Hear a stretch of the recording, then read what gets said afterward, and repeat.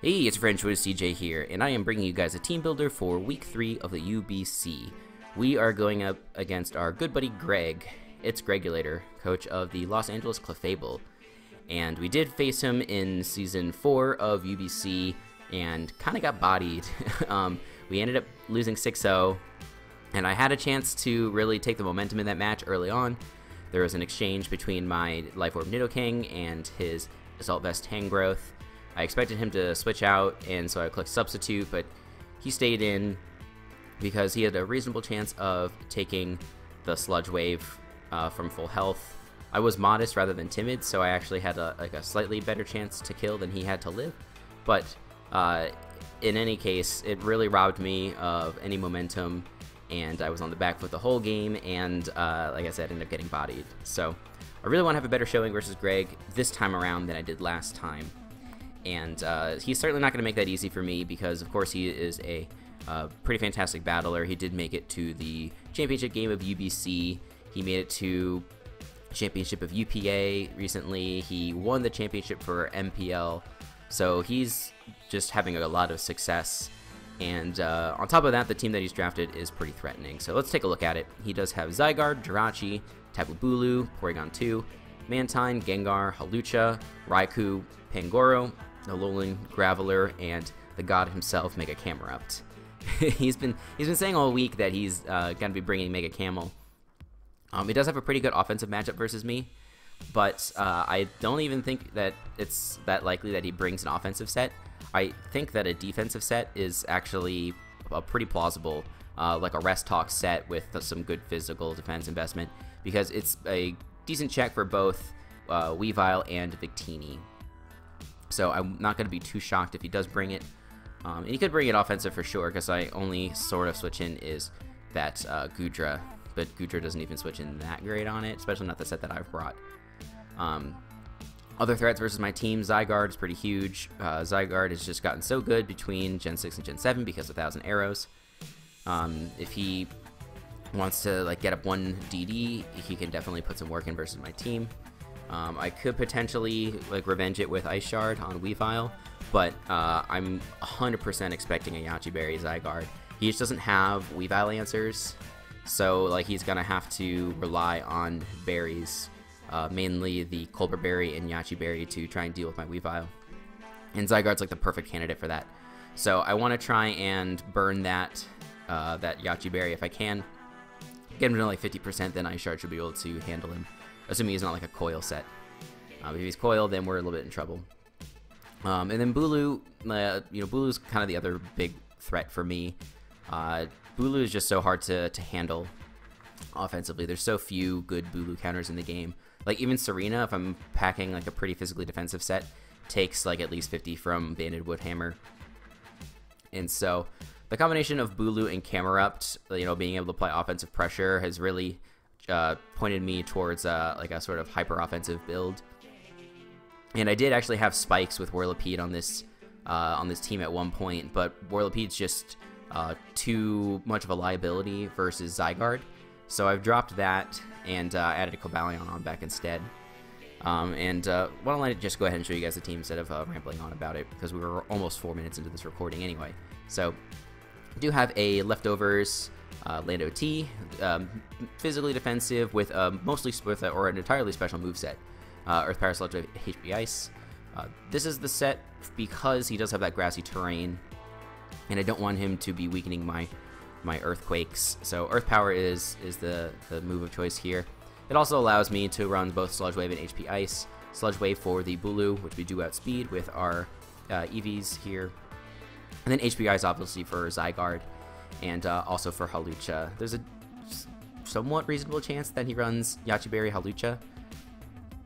And he could also, what he's been doing lately, he's been running the Grassy Seed, which gives him a defense boost, and tricks, or proxes on Burden.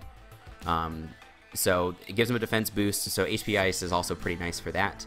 We don't have to try and go for Stone Edge or anything to try and get a little neutral damage on him. Risking both the miss chance and also he's going to be boosted on that. So I want to go for HP Ice, and yeah, take that thing down on the special side, or if he's running Yache Berry, pop the Yache so I can revenge him with Ice Shard. I also have Protect on here just to give me the best chance possible to live a 2,000 arrows from a Zygarde. If he gets up to +2 somehow, and then I switch in and bring him to -1, he actually still has a somewhat reasonable chance to two-shot me.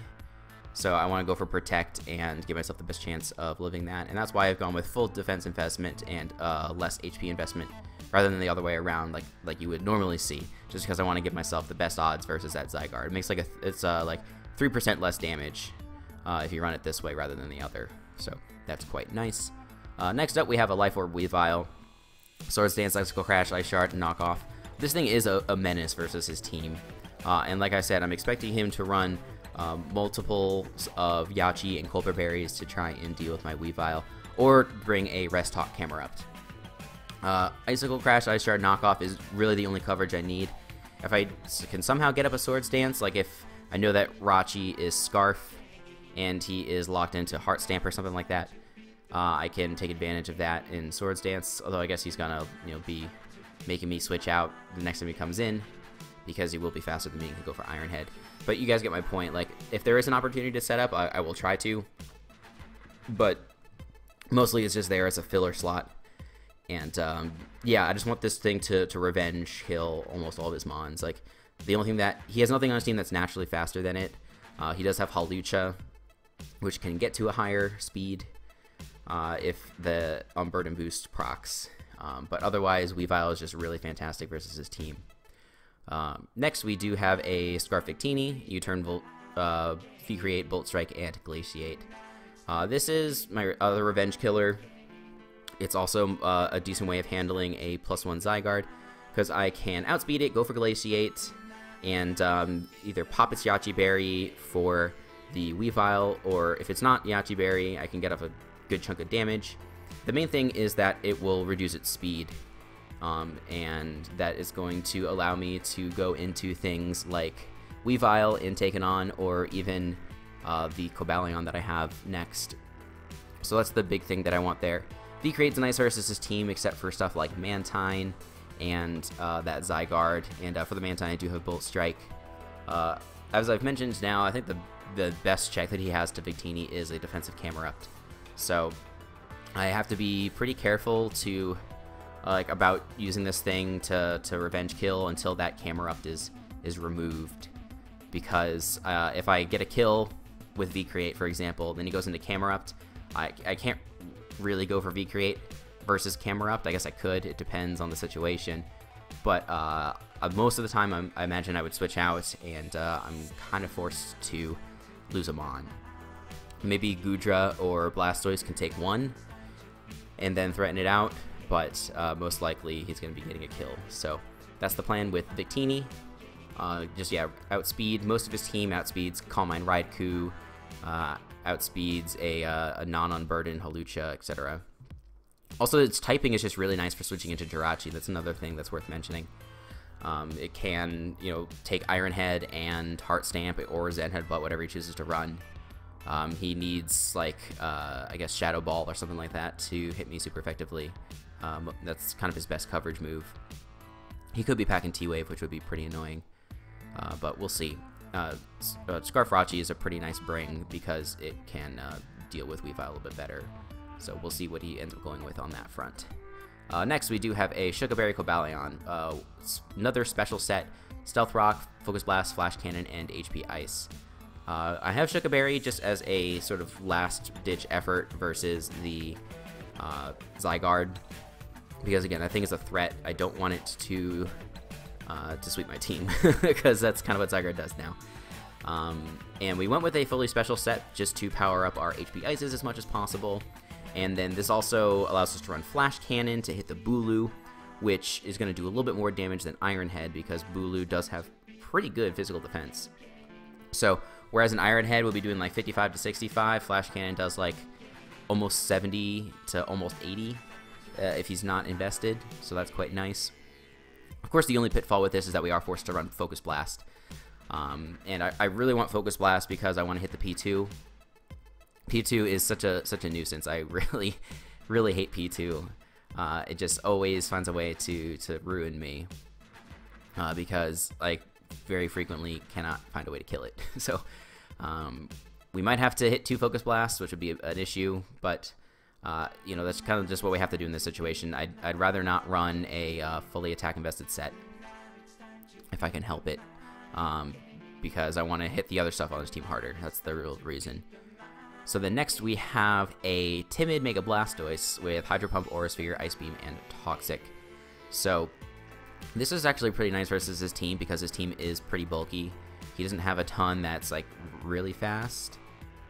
Like he has Rachi, Hawlucha, Raikou, Zygarde, and I think those are the only Pokemon that are like really a lot faster. And he only has 2 water resists. He's got the Mantine, and then his other one is Bulu. Bulu doesn't deal with this Blastoise unless it's Scarf, because I do actually outspeed it with my speed investment. So if he wants to bring it in on a potential Hydro Pump, great. We can kill it with a Hydro Pump or Ice Beam afterwards, most likely. Again, assuming that he's not Scarf. And then I have a Toxic on this because I want this for the Mantine, and then I also want that for P2. Aura Sphere only does like 40% or so if he's sort of the standard mixed P2. So that's not enough to kill. It could 2-hit KO depending upon prior damage or having rocks up or anything like that. But that Toxic's going to be really important to me. So yeah, I'm excited to use Timid Blastoise because I think people don't expect this. People expect, you know, modest sets that are bulky, but not necessarily fast sets. And, you know, this thing's got enough bulk anyway to take a hit if needed. Like it can take it could probably even take a +2 high jump kick from Hawlucha, although admittedly I haven't calced that. So if I need this to take a hit, I'll do it, and you know, we'll go from there. The next set, the final set, is my Godzilla. This is a fun one. This is a Choice Banded Goodra, Superpower, Earthquake, Thunder Punch, and Aqua Tail. So I don't want him to have like a Calm Mind Raikou that can pretty much take advantage of me, or I don't want what are some other special Pokemon like Mantine being able to switch in very easily on me and take me on. I also don't want P2 to be able to switch in very easily to me. And so I think a Choice Band set actually does all of those things. And it also, like, it can one-shot Camera Up with Aqua Tail pretty much all the time, even if he's max Fizz Def. Superpower is really nice for P2. Earthquake's nice for Raikou. Thunder Punch is nice for the Mantine. So I do have to play carefully because if I go for a move like Thunder Punch, then Zygarde can switch in and take advantage of that. I might just have to go hard into Landorus in that case. So we'll see how it goes. But yeah, I really like this, and we do outspeed Max Speed Pangoro if he's running a non-Scarf set. And Goodra can also be like an emergency switch in for Bulu because I do have the Sap Zipper ability. So like, it's not my default switch in, but again, it's there if I need it in a pinch. I guess if I need to, I'm going to try and go into my Cobalion first, but I would like to keep Cobalion healthy for Zygarde potentially, because I do have that Shuka Berry. Chople Berry was tempting for the Tapu Bulu because obviously it does get Superpower, and he is running a Z-move Tapu Bulu in this league, so he could be running all-out pummeling, but I think this is better because, again, there's no way that he can get speed into Bulu, so like we can just go for Flash Cannon versus that thing, and if it's at sufficient amount of damage, then we can take it out with that Flash Cannon. Let's use Bibiri Berry or something. But if the Zygarde is boosted, then that's a threat. We need to be able to take one hit and then finish it off with HP Ice. So that is the team. A little bit of a longer one, a little bit over 14 minutes now. But hopefully you guys understood why I picked the Mons that I did. There's a few other Mons I was considering against Serena. It's like relatively decent versus the team defensively. I just don't have kind of the offensive firepower to really do anything back to certain Mons like Bulu or even like Raikou. Like Raikou can still kind of set up on Serena. And then, like I mentioned, or maybe I didn't mention it, but I almost had a Whirlipede on this team, but I think Whirlipede's just too easy to exploit if he brings set up Zygarde. So even with Endeavor and things like that, I just am not willing to deal with that. So Thank you guys for watching. Make sure you check out the battle tomorrow. We'll be going up probably around 5 p.m. Eastern. Make sure you check out the channel for other gaming and Pokemon content. And until the next time, I will see you guys later.